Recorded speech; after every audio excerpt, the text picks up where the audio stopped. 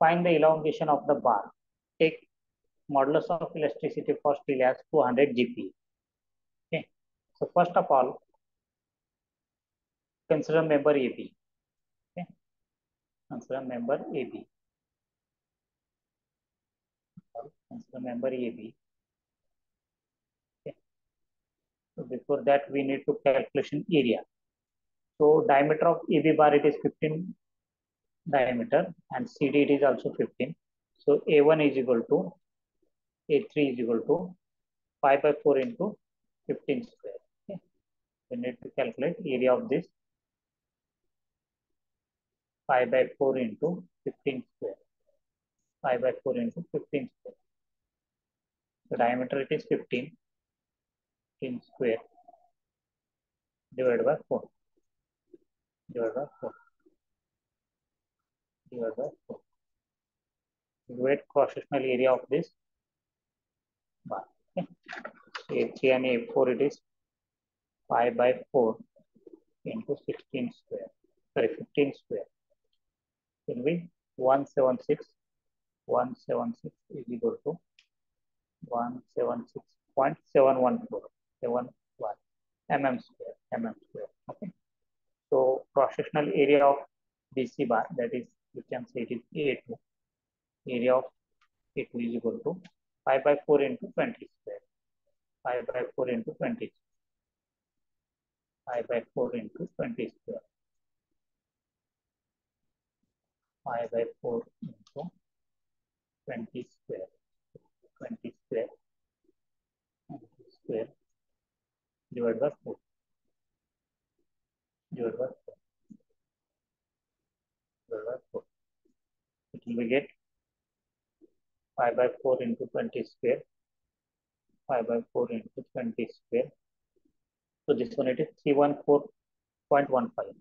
314.15 mm square.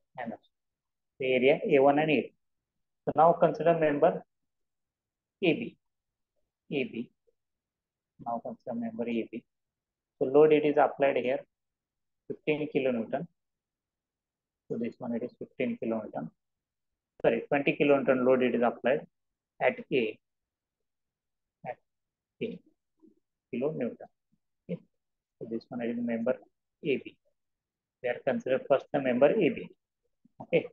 So just to apply for balancing purpose, same load in opposite direction, same quantity. So it will be 20 kilonewton.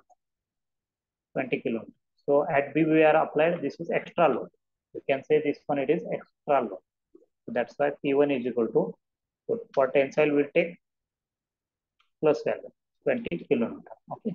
Now consider member BC. Member BC. Okay. Member BC. So length it is 2 meter. So this one it is BC. B and C. Okay. So at C we are apply one extra load, 20 kilonewton. Just first of all remove this load. Okay. So we will remove this load 20 kilonewton. Okay. So this one it is extra load we have applied. This just will remove this 20 kilonewton. Okay. 20 kilonewton. 20 kilonewton. Okay. So actual at B it will be 5 kilonewton load. It is towards the B. 5 kilonewton towards the B. This one is 5 kilonewton. 5 kilonewton. This one course it is 5 kilonewton. Okay. So 20 minus 5 it will be 15 kilonewton. It is applied this at C, it will be extra for balancing purpose. We apply 15 kilonewton extra load. That is it will be at B. 20 minus 5 it will be 15 kilonewton. 15 kilonewton. Okay. So we can say it will be P2 is equal to 15 kilonewton. P2 is equal to 15 kilonewton. So now consider member CD. Member CD. It will be 1 meter length. Member CD. C and D. So this one it is C. And this one it is D. Okay. At C, we have applied one extra load. Just first of all, remove this extra load opposite of this force. Okay. This one it is 15 kilonewton. We have applied extra. Just we will remove at here 15 kilonewton. Okay. The actual C it will be 10 kilonewton. It will be opposite side. Okay, 10 kilonewton.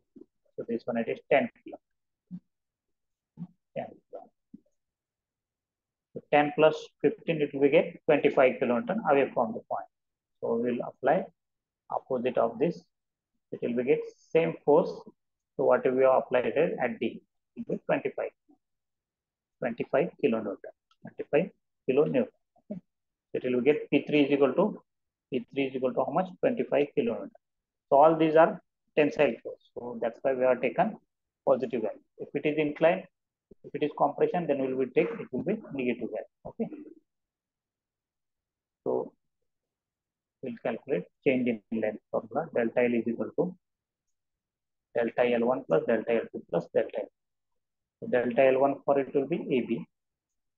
Delta L1 plus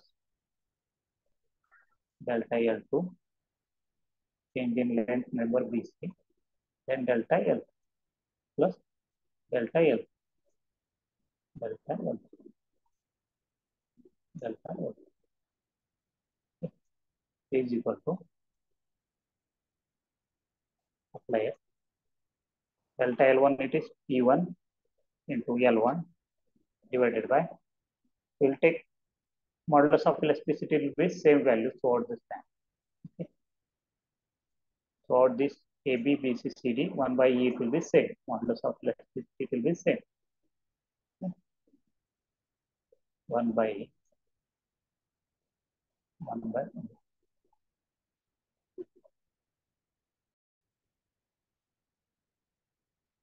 Okay. So 1 by E in bracket P1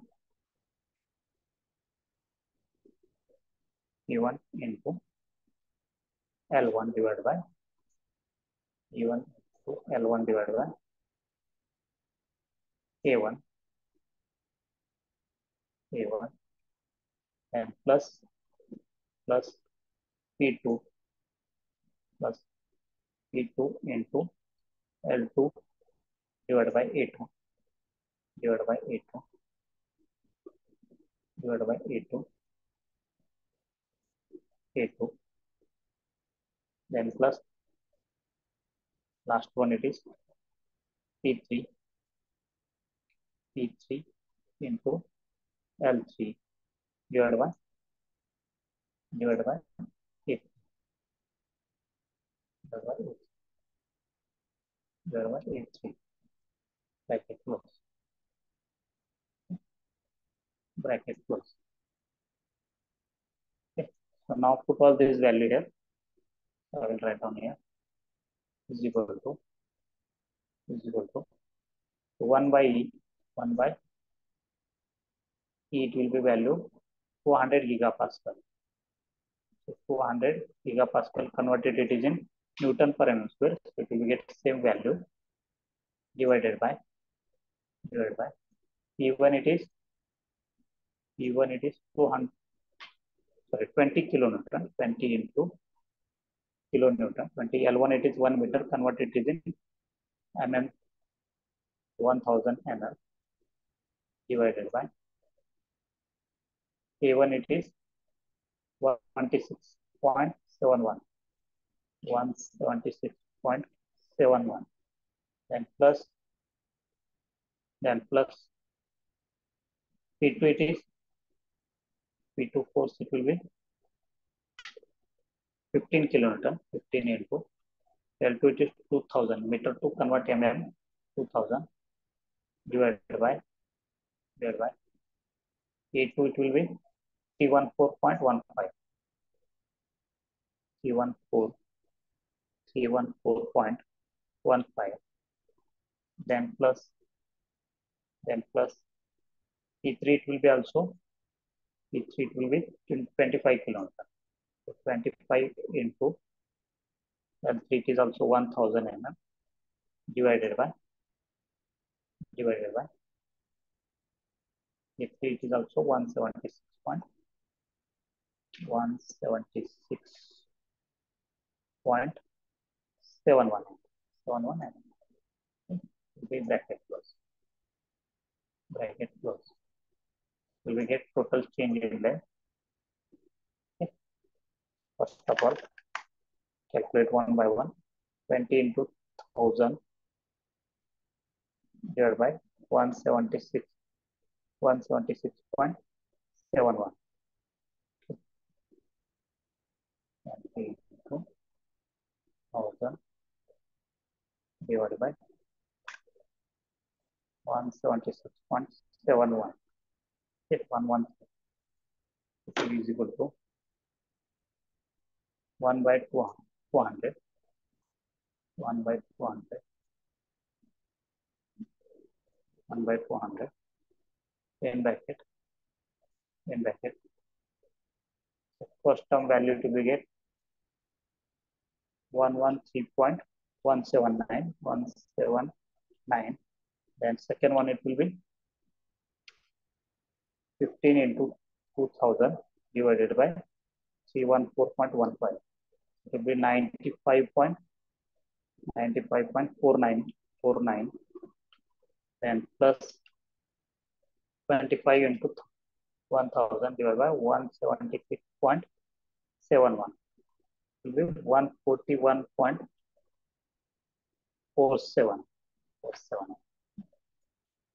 So addition of all these forces will be a total change in that